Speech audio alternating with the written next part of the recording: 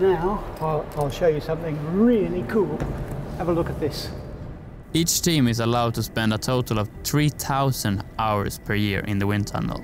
The fan is 6.4 meters diameter, and the motor, which is in here, is 4,000 horsepower. Cooperation with the engineers at the track is essential.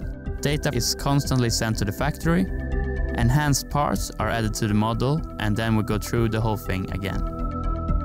When we turn this thing on, what happens? It gets cold, it gets hot? Well, the fan puts a lot of heat in, so the temperature will get hotter. But what do you prefer? Yeah, I prefer the hot, but you know... So do I, but you shouldn't. No, I know. It's supposed to be Swedish, so it's supposed to be cold, but I don't like it.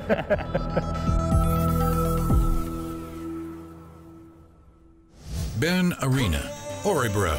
Today, he's making one of his dreams come true. So I was doing both until I was 15, and basically I came to a point where it was a big tournament, but then at the same time it was a big go-kart race in Italy, and I had to choose which one to go, and I went to the karting.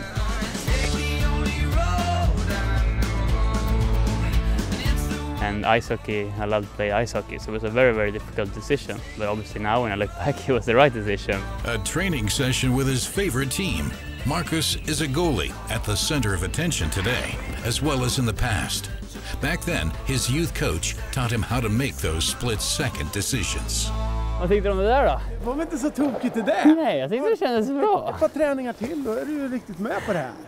Herregud. Det finns en historia som när vi spelade och var, jag tror vi var 13, då hade vi ett par bröder från Guldsmedshyttan som sköt jättehårt. Och de fick pucken på blå linjen och de vandrade in och sköt ett slagskott i magen på Marcus, så han tappade luften. Men när han var klar så sa han, jag tog i alla fall pucken. Ice hockey is Sweden's most popular sport. The Swedes have won 9 World Championship titles, but the focus is shifting. He's starting to get famous now, and Marcus is in the Formula 1. So since before, I didn't know that much of Formula 1, but now it starts writing about it in the newspaper and on the TV. So it's starting to get bigger in Sweden. The stars from Örebro have only recently become Formula 1 fans. Marcus's love for hockey is as strong as ever. So I'm a very big fan, and obviously also I know a lot of the players as well quite well, so yeah, I'm a big fan. 1993, Sauber's first appearance in Formula 1.